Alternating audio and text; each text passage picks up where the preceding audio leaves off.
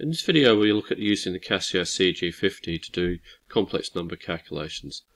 First thing we'll look at here is the three different complex number modes we can go into.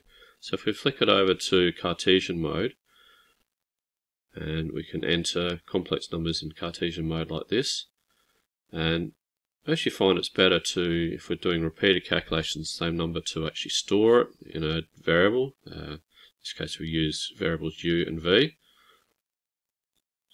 And then we can perform our basic addition, multiplication, division operations.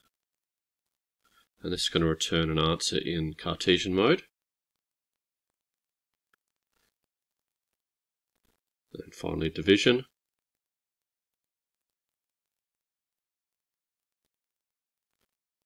Okay.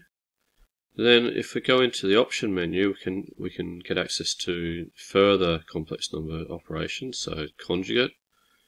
We can also determine the modulus or a complex number and the argument of a complex number.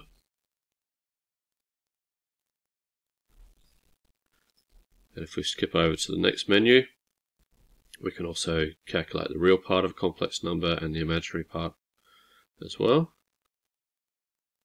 And then finally, we can convert from Cartesian form into polar form using this operation here.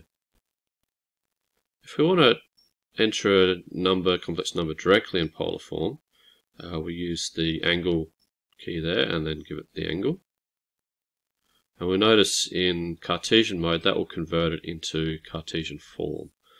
If we want to keep numbers in polar form, we flick our mode over, and we see we've got both of those being converted appropriately.